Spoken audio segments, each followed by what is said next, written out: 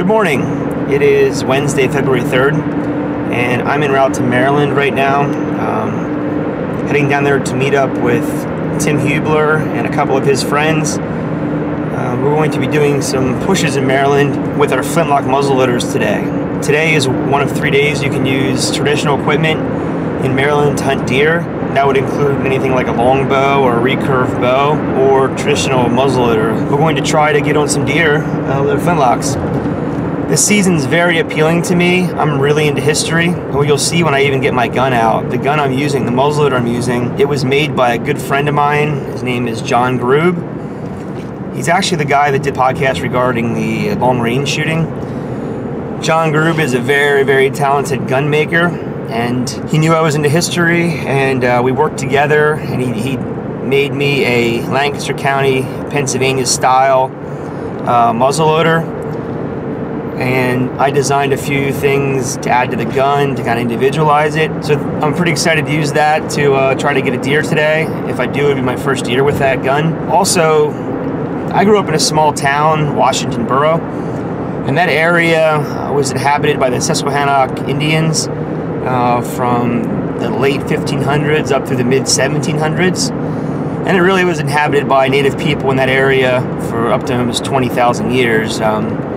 But growing up as a kid, I would walk to farmers' fields after they got plowed and it was a good rain, and I'd find artifacts, arrowheads, spear points, glass beads, pottery, and I always was amazed finding those artifacts just to think about what the world was like for the people that made those artifacts or used those tools. Over the years, I've collected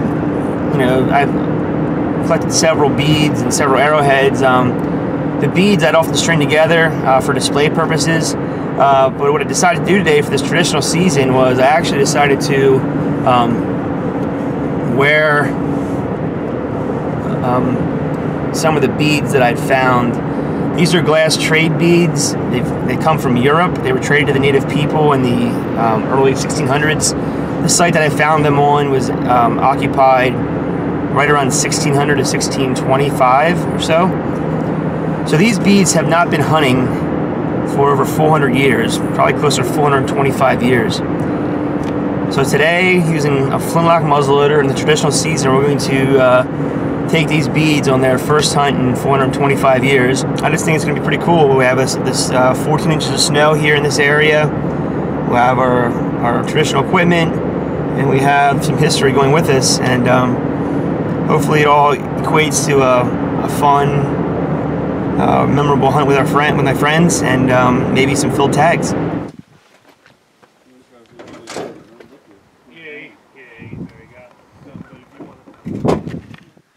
It's a Washington Borough sized pot. And it's supposed to be the Susquehanna River and the River Hills on my cheek piece.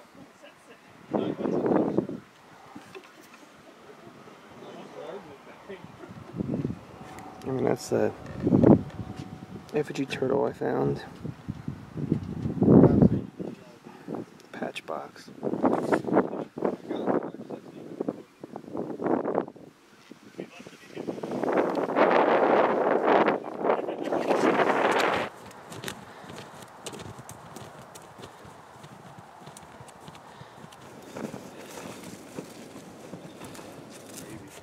Once I got over there. Dude, did you see how torn up it is right here?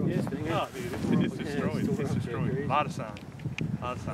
We got to reposition. We're set up a different section of this kind of this wood line, these fence rows. It's windy, it's chilly, but pretty good vantage point right here. I can see right here behind me. This open area here, through here, and then this power line here. I can see through there really good. Get up on this hillside here a little bit. So I'm hoping they come boogieing through here. We shall see. Alright guys, we're getting ready to do drive number 2 of the day. I just got in position. My buddy Tim and Jason are getting in position now, and we're getting ready to drive this out. So here we are in Maryland. We're going to do a push. A little push is a nice little finger that goes up kind of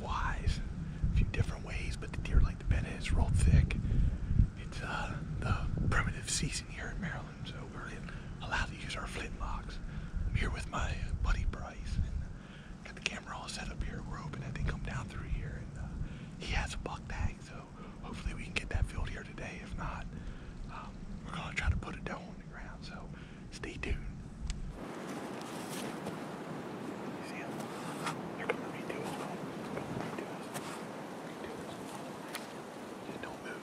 They're coming right to us. Here they come. Here they come. They're coming right here. You see them? Don't shoot until they're in front of us. You see them? There's a whole bunch of them behind them, too. Like a whole bunch more.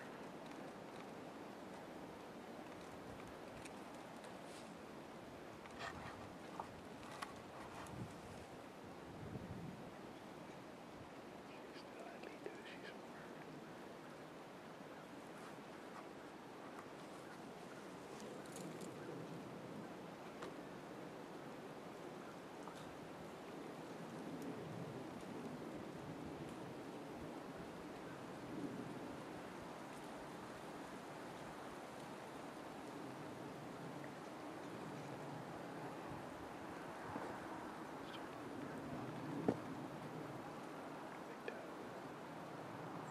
Here's one up top here to the left.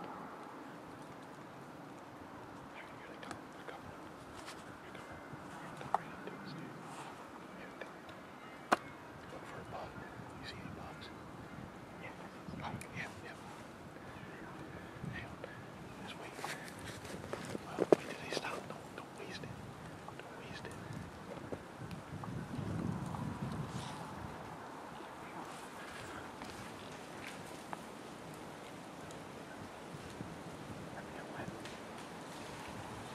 Go ahead. Go ahead.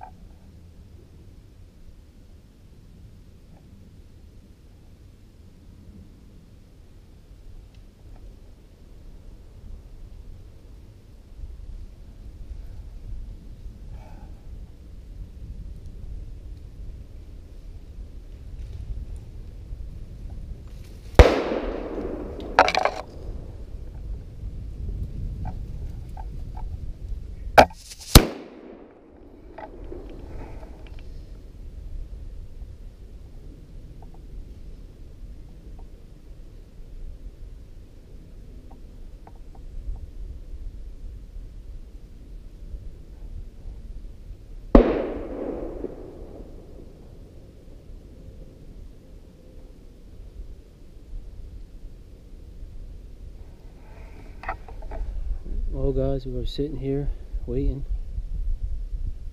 and seen about 6 doe come in down the bottom, and then they started turning, kind of come up in front of me, and then next thing you know, all heck broke loose, and there was probably about 20 deer that started coming through here. And I noticed at least one buck in the group, and I had doe come running past me, and I couldn't get one to stop at all. And then next thing you know, a big one came running back, so they all kind of just stopped and scattered. And during all the freaking action, I'm trying to figure out, here come more deer right now.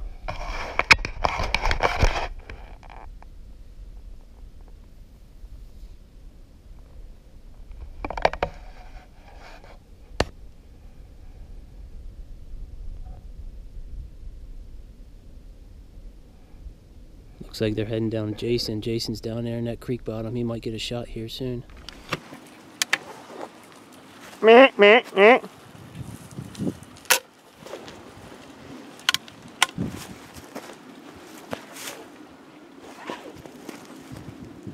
That didn't go off.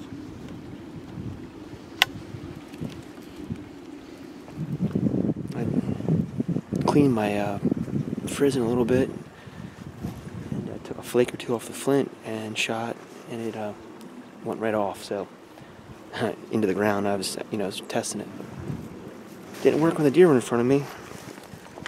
Part of the fun of, I guess, using a flintlock, right?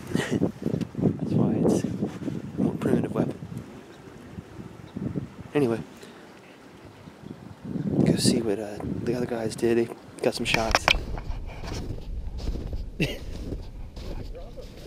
Yeah, you come up, there was a bunch of deer, they scattered everywhere, and then I noticed him in the bottom, and I thought he was going down to Tim, so Next shot.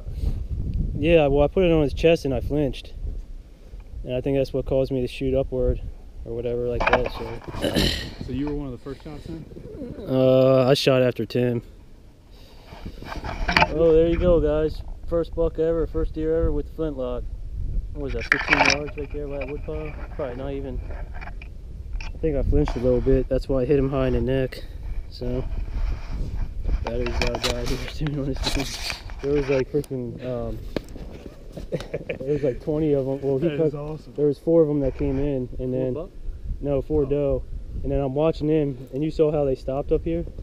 So, I'm watching him. Next thing you know, I noticed like 3 or 4 more drop in. That's when I saw horns. That's the one I thought he was going to shoot at, because they. Well, yeah, he never come up to the top. Yeah. And then all of a sudden, I see 20 doe. I told him like big freaking doe. Yeah. Started going, and I guess because they saw a field, they were like, screw that, and they Yeah. came back.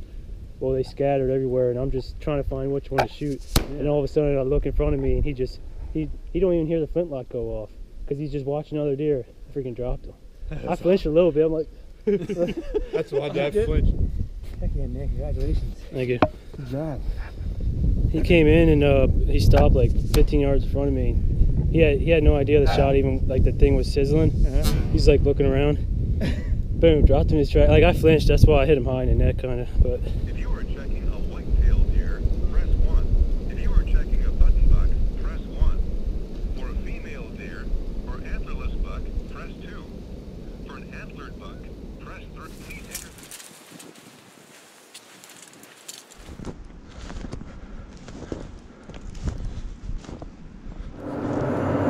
All right, well, I'm back in my truck, hydrating, and looking forward to getting a little food in my system. But we got 6 pushes in today. Alex killed that good buck, his first flintlock kill, which is awesome.